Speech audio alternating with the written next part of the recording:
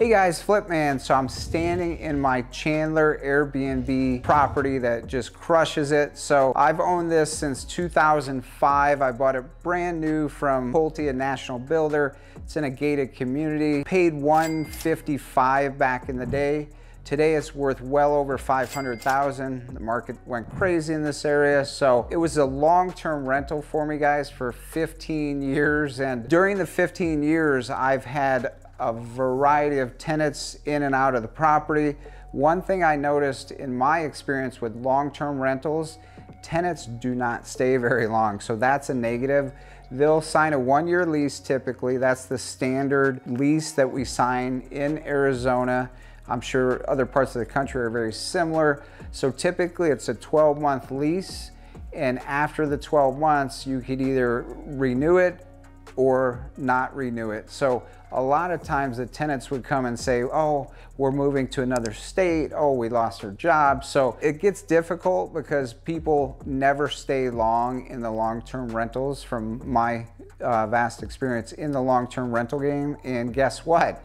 You come in and after they've been here a year, they don't treat it as their own property. So I've had multiple move outs, and then the cleanups and the expenses, the issues with repairs. A lot of times they don't report, oh, we kicked the hole in the door. So there's just a variety of things that makes it very difficult to track the property as a long-term property because you're not in there very much as long as they're paying their rent. So at the end of 2020, I decided to convert this one into a short-term rental.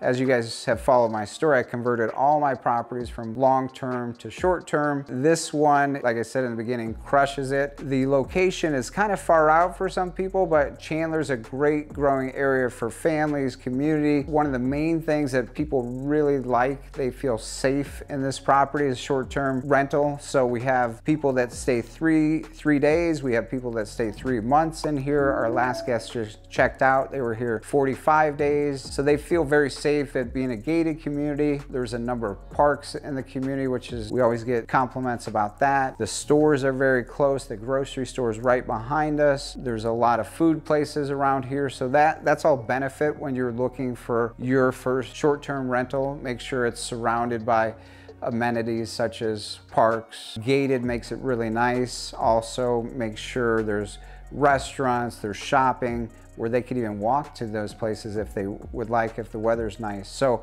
those are all big benefits of the location. This one happens to be extremely close to my personal home, so it was great. I would recommend that if you have one that your first one, get it close to where you live. So we came in and renovated this after our last tenant was here, and it was a mess. She had always paid rent on time, so I never came over, but like everything needed to be torn out. It was just very dirty. They were just very hard on the property. So we came in and renovated it. The reno on this one was about $30,000. You know, everything was done at a wholesale price. So $30,000 for 1,600 square feet. And then we put about $12,000 into the decor.